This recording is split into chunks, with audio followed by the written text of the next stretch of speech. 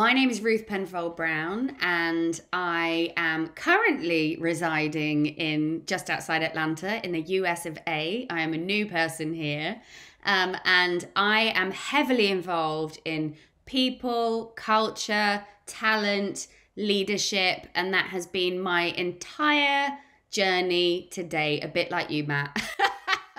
Yeah, I was thinking that when we first met years ago in London, there's been such a common thread that I see in you from that point all the way through to now, which is you're always so generous in giving to the community, like what you're learning, because you acknowledge there's no one way of doing it, and you never said, right, this is the way we're going to do it. But from the beginning, from those events we attended and the times we met and have mutual friends, you've been so generous. So I really appreciate that about you and your journey of people and culture. Oh, wow. That is such a wonderful thing to hear. And you know what, where my brain went as you were saying it, I've accidentally open sourced my development, I think. Do you know what I mean? Like, oh, I've learned this thing. Hey, here, maybe see if it's going to work for you and see if it's going to help you in any way. Or, and it just, I don't know, as you're discovering that there's an easier way, or a way that you can work that feels more sustainable, that feels better, that you can grow bigger in, then I guess, yeah, I feel like it's almost like your moral obligation to share it, you know? You seem to love the work you do now. Can you share, what is that? Like, what work do you do? Okay, so I do two things, but I'll start with like the big beating heart part first, right? Is that so I left my last full-time role with actually not knowing really what I wanted to do next. I was already starting to coach people and work with people in that way, and I could feel myself moving in that direction. So I started to sort of coach people, and I was delivering some workshops and designing some workshops for different people. And then it was last summer, so summer 2022, I was like, but what do I want to do? You know, I'd been kind of self-employed, I guess, for almost a year. And it was like, yeah, but what do I want to do? And my husband asked me the question, if you could do anything at all, who would you serve? Who would you want to help? And I, out of it, literally without even thinking about it, said I would help women like me learn how to love themselves and value themselves sooner. And so Bloom, which is the thing that I have now created 18 months later, is literally my life's work. It's the coming together of all of those sharings and learnings, and it's a leadership accelerator and community specifically for women in HR who I know have experienced many of the things that I experience. And I've basically, I guess, curated and codified all of my learnings into, an accelerator that takes people on the journey from undervalued and overworked to confidently claiming their role in their career, whatever that means for them, right? And so yeah, I'm really excited by where the business is now and really focusing on serving the community that I've, I guess, tried to serve for such a long time.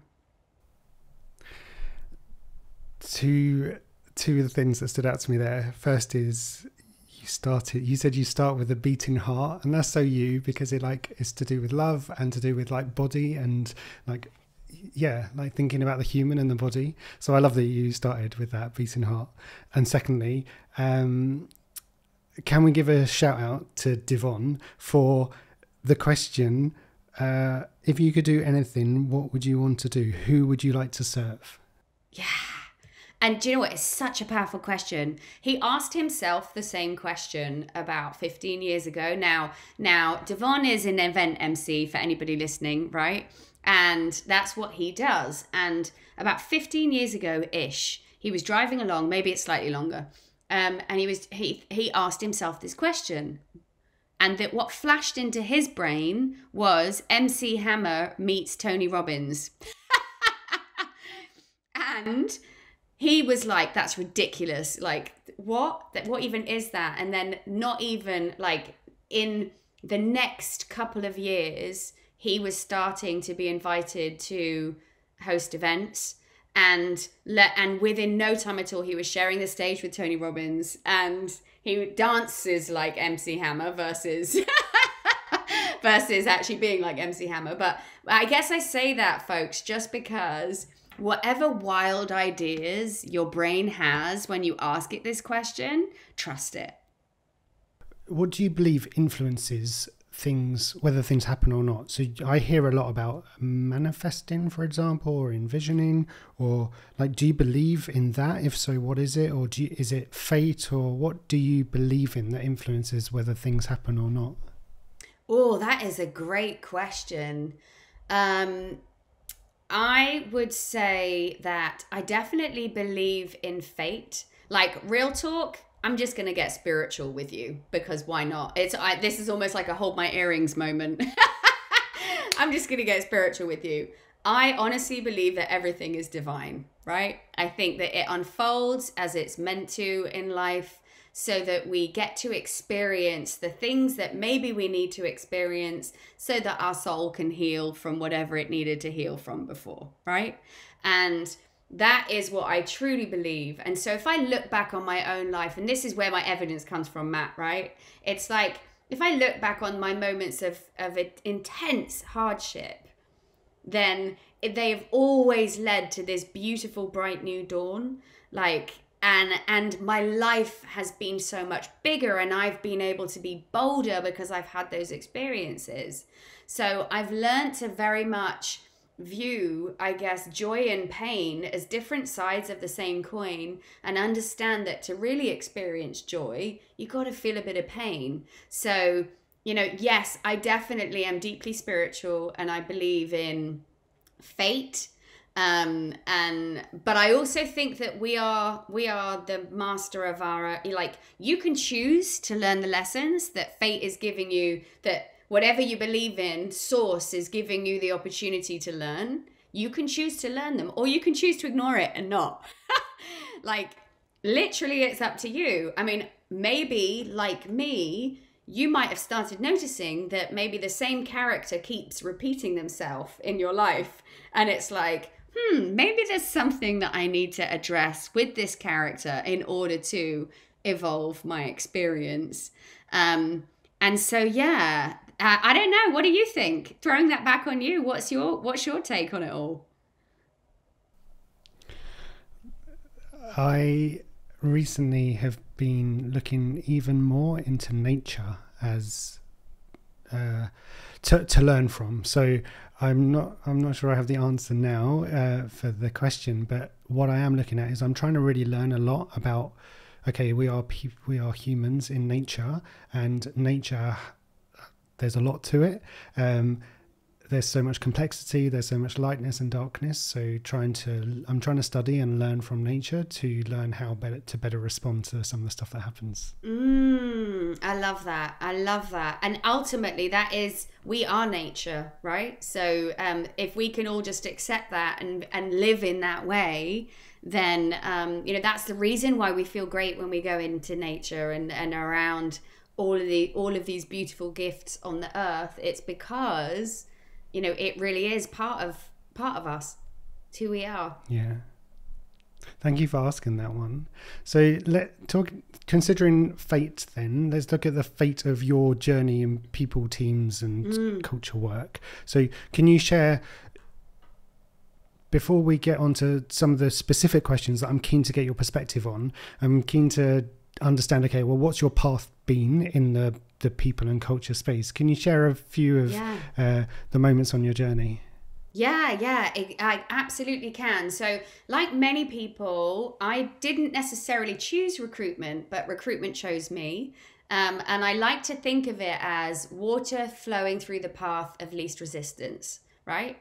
And so I flowed into recruitment and found that I had a gift for getting to know people and getting to understand their motivations. And so I spent about 13 years agency side in recruitment, at which point, somewhere actually somewhere around that time, just before then, I actually left my ex-husband and got divorced and completely started my life over again. So that's one of these big sort of seasons of pain that then gave way to this sort of a beautiful new dawn, right? And at around that time, I was asking myself again, like, okay, well, what do I want? What do I want to do? Where am I at? It was definitely one of those moments. And I didn't know what I wanted, Matt. So I decided instead, I'm just going to look out into the world and see which humans feel interesting to me. And I'm going to see if I can get to know them. And that's what I did.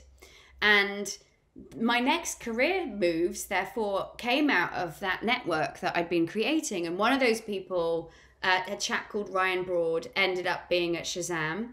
And he was like, hey, I don't know what you're doing right now, but you need to come here. And it was literally like a 3-month or 6-week, I can't remember like very short assignment. But I was like, you know what? I just had this feeling like it was going to be something that I could use to really, a place where I could really build and grow. And I got that role, and I managed to also secure the permanent role in the end, and become their first ever permanent talent acquisition director. So I kind of, it was a sort of wonderful, a series of fortunate events. And that was somewhere I stayed for almost 5 years. And I really loved the environment. I still feel deeply connected to the people at Shazam, which is really interesting. To be however many years later. I mean, it was 2018 I left there. I left when we sold to Apple. And at the time, I could see there could have been an opportunity for me with Apple, but it would meant that my horizon would have got smaller. And at that time, I had expanded my role to cover the sort of culture side. I was dealing with internal communications. I was involved in employee engagement. I was kind of learning and development. I was expanding my remit, and I could just feel my horizon closing with Apple. So I decided to leave, and at that point took a VP people role with Onfido. Now, that was a big leap, right? There's another big leap. It's going from talent acquisition director, essentially, to heading up a people team of 15. And again, folks, I got to make that leap because of people, because I'd gotten to know people, and they knew me, they knew my energy, and they were like, if there's one person that we want to come in and do this role, it's you. And so that's how that happened. And then my next role, and my final employed role, for now at least, was with BP Launchpad, and that was as Chief People Officer, essentially setting up a business for the first time, which was owned by BP, but was set up to be separate from BP. And that was a whole other cultural case study in And actually, I should also say that, we started with my beating heart. The other side of the work that I do is still part of my heart. And that's, I work with companies on their culture and their leadership and all of the things that help us all to be great together. So yeah, that was my little whistle stop tour. Yeah, it really shows the power of the network. And I believe that I remember watching an interview. I don't even think it's online anymore, but it was Noel Gallagher being interviewed for some Adidas thing. And one of the things he said was along the lines of, there's so much out of your control in the music business. Like, if you play drums, all you can do is be like the best drum player that you can be, so that when somebody, and like, I guess, help people be able to discover you, but so when someone does discover you, they can see how great a drum player you are. And yeah, it's a similar thing with you. So you've kind of learned and developed yourself and your skills in an open source way. But your power of the network, like the power of the network has really helped you. I've got a question about that, which is, so you seem to be, I don't know, you have a strong LinkedIn game. You seem someone who does it a lot and seems to do it well, seems to be comfortable, confident. I don't know how much of that is, you like is accurate, but that's my sense of it. If someone listening or watching wants to thinks, okay, I believe in the power of the network, like it's shown itself for you, but they haven't necessarily got to the stage of LinkedIn use that you have. What do you offer them? Is it, okay, well, you do you, or you do you and try this bit extra, or like actually just do it even if it's not, you don't feel it's you at the moment? I don't know, like on that spectrum, and there's so many options. What are your thoughts? What would you say to someone? So I would say this is where, so part of what we learn in Bloom, there's lots of different components, right? But part of it, we start out with who you are and why you are, and we help you fall in love with who that is, because I promise you, you're magical, right? But one of the other components that I want to get to is we help you overcome perfectionism by starting to view everything as an experiment, right? And that's really, I think, with anything like this. So yes, I have been very active on LinkedIn for a while, but my background was as a recruiter. So it's very normal for me to reach out to people on LinkedIn. And you have to, if you've been in recruitment, you have to have built that muscle, right? You have to be okay with it, reaching out to someone and going, hey, I think you're awesome. Can we talk? So I've just carried on a version of that. But I will say that right till today, I reach out to new people multiple times a week on LinkedIn to connect. I probably in a normal week have about 3 calls with people that I've never spoken to before. It's just how I roll. So if you're not comfortable doing that right now, I can't tell you. I think it is such an excellent way of connecting with people. And all I can say to you is, well, first of all, you can connect with me, right? And I will not say no, you are safe, right? Second of all, if you're reaching out to someone that you find interesting like I did, and all you're saying to them is, I think you're really interesting and your career looks brilliant, and I would love to hear more about you and how you got there. If they say no, it's usually a bandwidth thing, because all you're doing is complimenting them. So it feels great. It feels wonderful when someone reaches out to me and said, wow, I loved this thing that you did.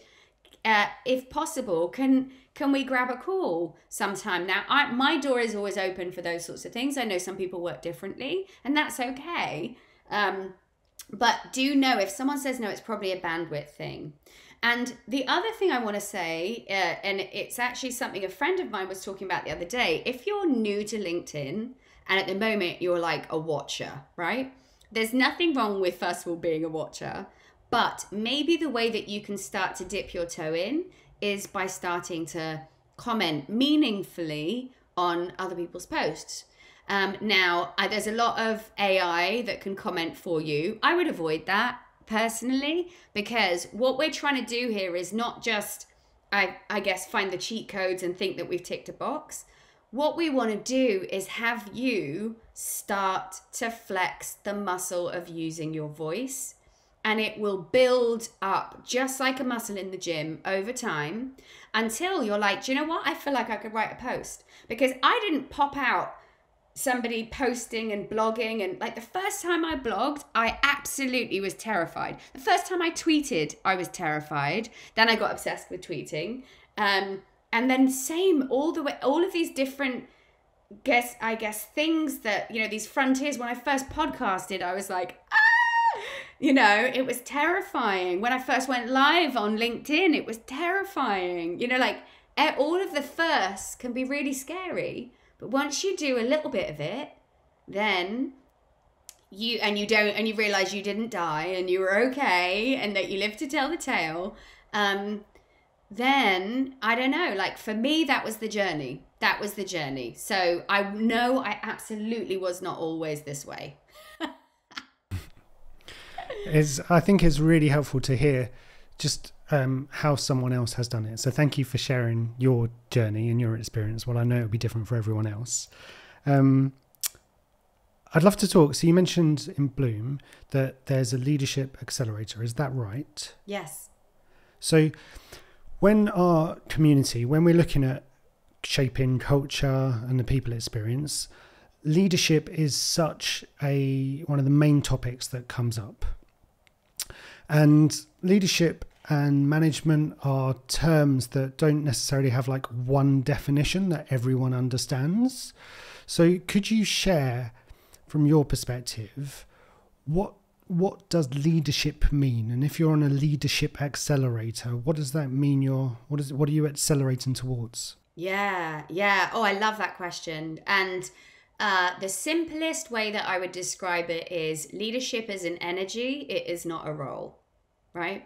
Now, you can become a leader long before you're ever leading anybody. And I don't know about the listeners, but my guess is that maybe you probably have known that you're a leader your whole life somewhere, right? That you're meant to move things forward, to change things, to evolve things, to make them better. Honestly, it's very hard to find someone in people, culture, on any of those realms that isn't driven in that way, right? To make things better. And so if you look at the difference, I think management is managing it's the managing of a series of circumstances, whereas leadership is by the fact that it's an energy, it means that I can lead situations without necessarily needing to be somebody's boss. And by the time I then become somebody's boss, then my energy, hopefully, has so evolved in this leadership way that I then don't need to do the management necessarily, maybe only sometimes if something comes up that's unexpected. But for the most part, that you can literally just set a foundation with people that means that they are their own autonomous, free-thinking beings in your team.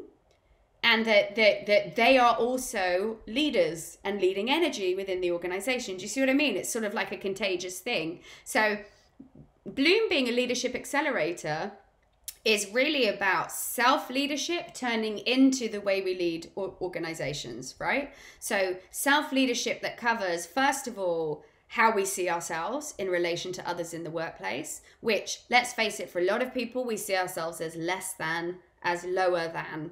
And my mission is to change that, because where we've been getting it wrong, Matt, is that we're looking at everybody else at that leadership table and thinking, oh, I don't belong there. But that's the whole point. We don't belong there right now. But just imagine how many other people like us feel like they don't belong because we don't belong, right? So actually, if companies are truly going to transform, then they need different brains and different energy in that decision-making group. Because we are such a heart-led sector of beings, I honestly believe that it is up to us to shift the energy in the companies that we're in and open the door for more people like us to come through. Let's say somebody is the leader of a people function in a company, and there is an executive team who might be the CEO, the COO, chief sales officer. So there's a few people on the executive team, and the leader of the people function is not on the executive team. And it's pretty clear that the power dynamic is one that the people person is seen as just deliver on this stuff, and they're not viewed and kind of their power is not equal. How much should that people person try and influence it so they are viewed at a more of a level, so they're not having to try and always convince or try and influence? How much should they try and change that dynamic? How much should they acknowledge that, okay, the stage that this company is in, it's going to be really difficult for those exec team to change their mindset around this, and my energy is just I should accept more that that's just the nature of the power of this role. I realize it's not that binary, but kind of how would you go around a situation like that for the people person?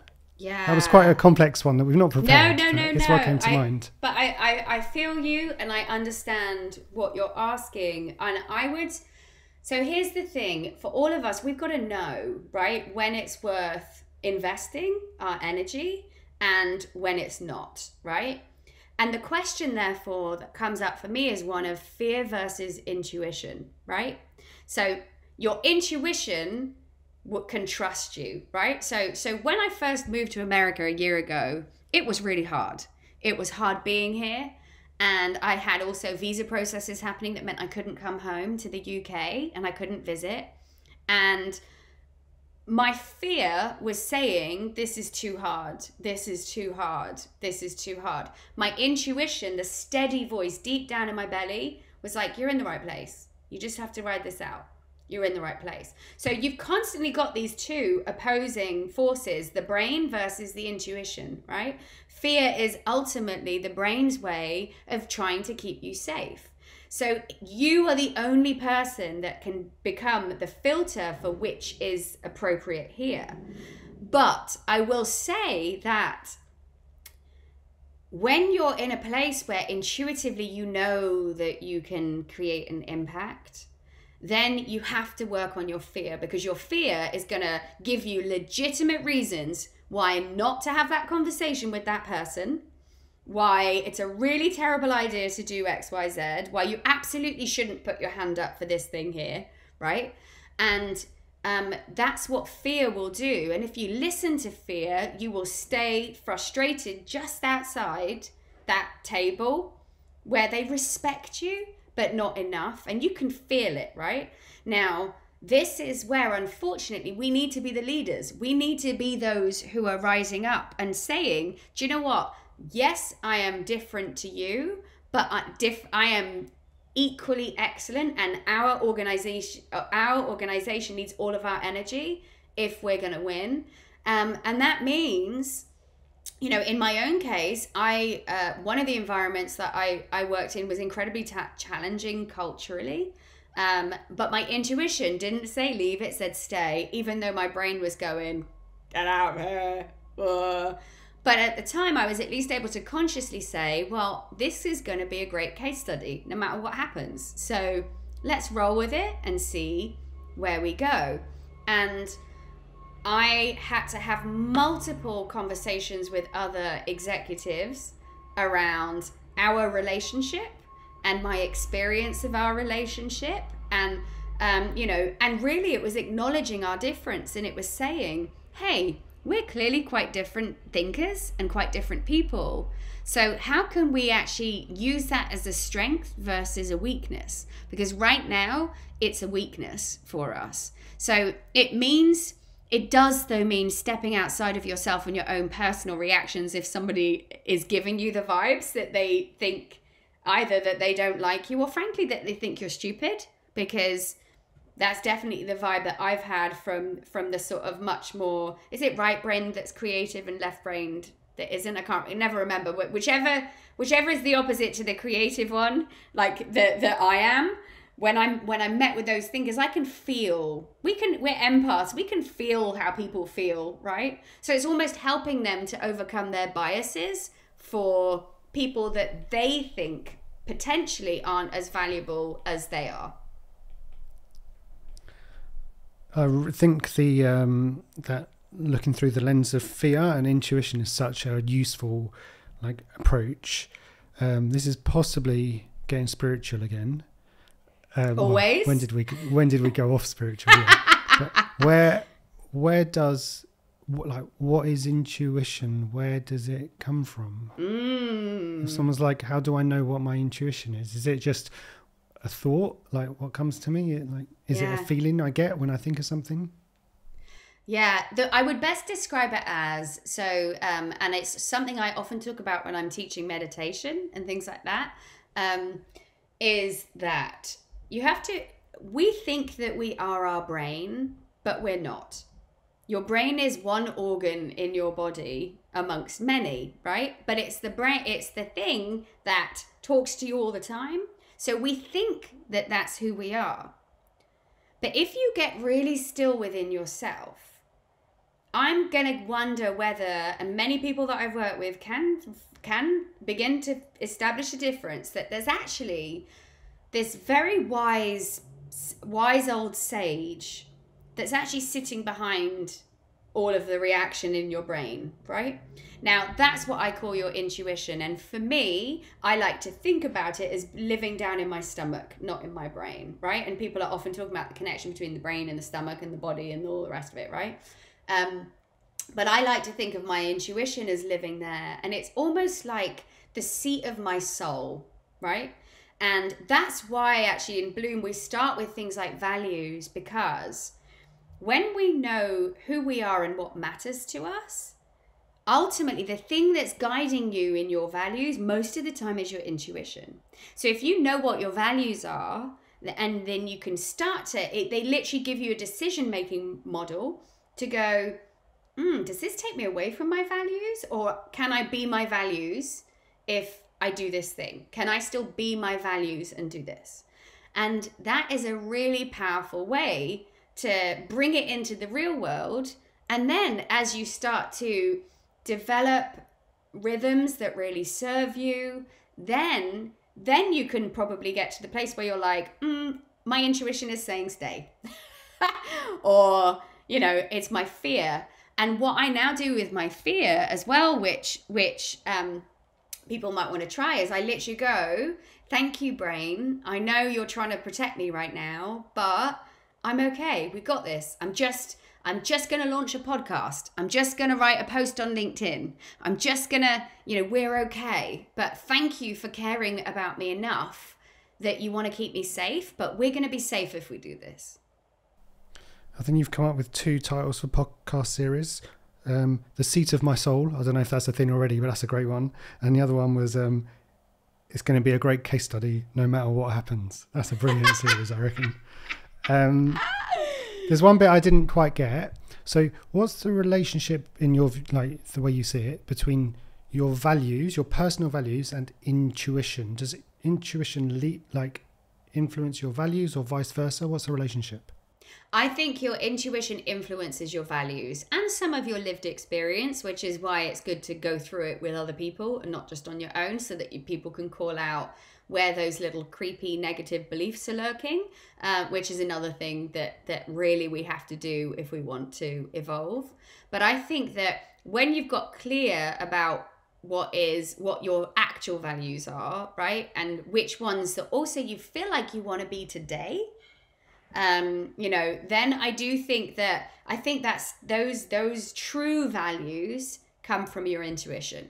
Because even when you don't know what your values are, you will know when you've taken a step outside them, right? You feel uncomfortable. For some people, their stomach flips over, their heart starts racing. Like, it's in your body. You will freak out when you feel like you're doing something that's against your values.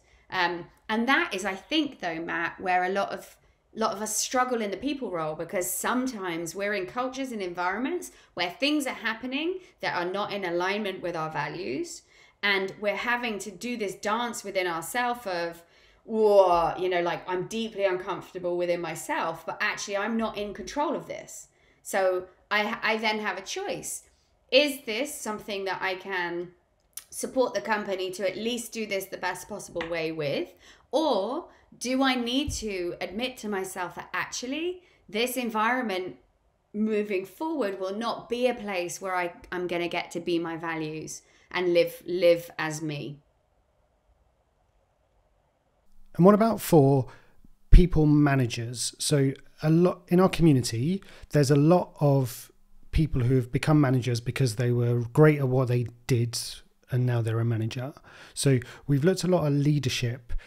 Based on your experience, if there's a people team who find that managers in the company are first-time managers, what's one of the first steps you would take as a people team to address that development need? Yeah, it depends on how big your team is, right? And how confident you feel in this area, right? But if you feel confident that you know what good leadership looks like, then there's no reason why you couldn't be putting together training that's super effective as a jump off point, right? But there are some other hacks that you can do too, which is things like having a team leaders meetup, which is quite a good thing. What I did, because my team didn't have the bandwidth to deliver it in my last role, I used a company called Mavericks Unlimited, which is Hassan Care. We basically offered our portfolio their managers training and had them host a monthly meetup with all the leads from the companies across our portfolio, right? So there's lots of different ways that you can hack it. But if you're asking like, what needs to be in that?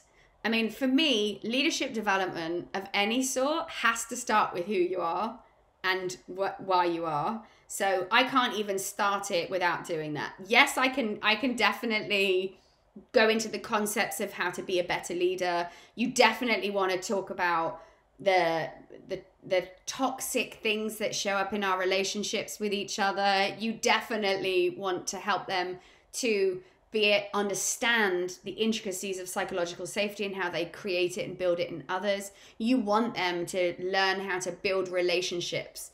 But then you also want them to learn, hey, you should be having one-on-ones this often, and here's a rough structure. And, you know, like, you definitely want to give them the nitty-gritty.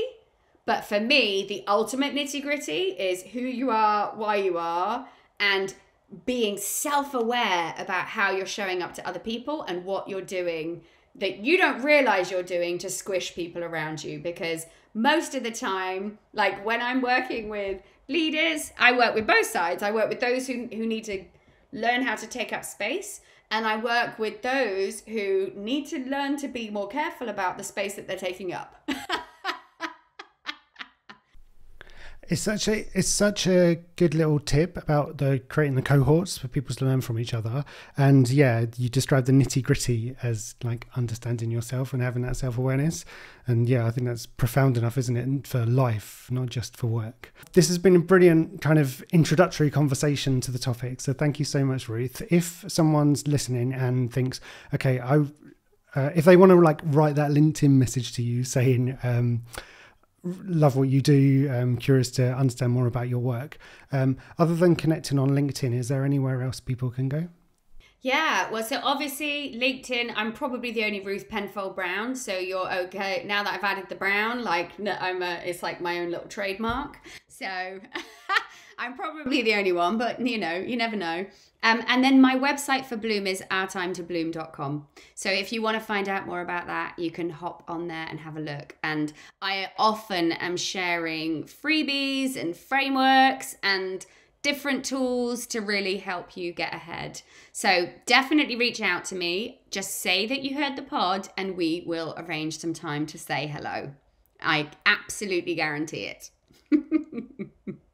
And Matt, I do want to say to you, thank you so much for having me on this brilliant podcast, because you said at the beginning about my generosity. I honestly think you are a shining light in this world, and every single time that I've seen you or spoken to you, it has been an utter joy. So thank you. I appreciate you. And